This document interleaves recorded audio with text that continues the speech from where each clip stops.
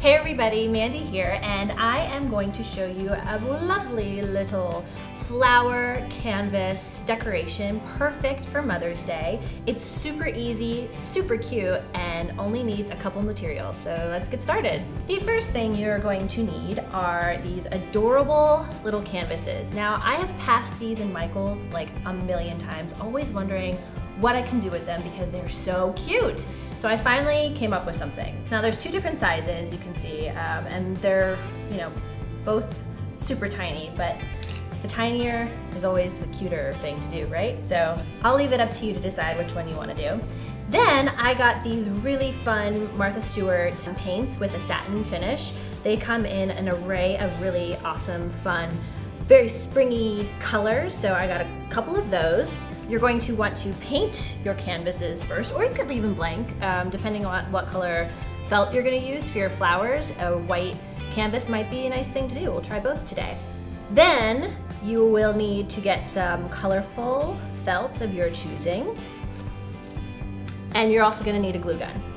So first, let's start. I have here 3 different types of flowers that I made. A rose, this like other daisy-ish looking one, and then this one here, and they're all really, really easy. They only need to do different types of cuts with the felt. So let's do the first one. Let's do the rose first. Get your felt and cut yourself a nice long strip. It's just easier to work with when you have a smaller piece because you're going to be doing an intricate cut. So cut yourself a nice long strip like that. Then all you're going to do for this pattern is do sort of like a wave, like this. Then the next step is you're going to take your glue gun and add a little strip of glue at the bottom. Watch those fingers. And then start to roll it up along the glue. And just add more glue as you go. And you can see as you're rolling, it's starting to take shape as the rose. Already looking pretty. Then that strip that you cut out before that you're marking, you can actually just clean that up a little bit and add it right onto that part where you finished up. Just glue a little bit.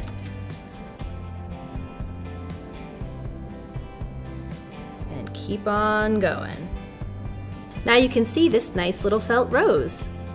Get that glue gun again and just place glue all on the back side of it. Nice big glob.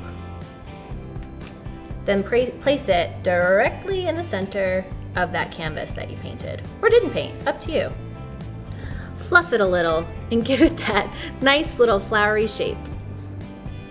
Again, same as the rose, you're gonna cut yourself a nice long strip. And for this one, this is gonna take a little bit longer process, but you just hold it in between, I hold it in between my thumb and my 2 first fingers, and you're just gonna make these little teeny tiny cuts about halfway down, a little less, but just a bunch of them all the way down the strip. And just like with the rose, same sort of process, add your glue along the bottom part and start rolling it up. Then, when it's all rolled up, just sort of like floof it out like you did with the rose. And for the little canvas, I think you only need to do 1 strip. But if you're doing a bigger canvas, you can add more. Same deal, put that hot glue on the back and just pop it in the center. Just like that. Then lastly, for the hanger in the back, you can just make a hanger for 1 canvas, or you can connect multiple ones. It's totally up to you, but it's the same process. Take some craft wire. Now, I found this in the jewelry making section of Michaels. Cut yourself a nice strip. And you can see I cut that wire with regular scissors. It's not gonna be super thick, but it does bend nicely. Then on the back of your canvas, just hold it in place, one end in place, while you hot glue the back. And you're gonna have to hold it there for a little bit while the hot glue dries so that you can do the other side. Just make sure you're holding both ends so that it doesn't warp or go in a wonky direction, because once you hot glue it in, it's pretty much stuck there. But once you get both sides of your hanger on, you can kind of bend it and shape it. This makes a sweet little evergreen flower for Mom for Mother's Day so that she can have it all year round and not just fresh ones on her special day. If you like this craft and you want to see more, please subscribe to our YouTube channel.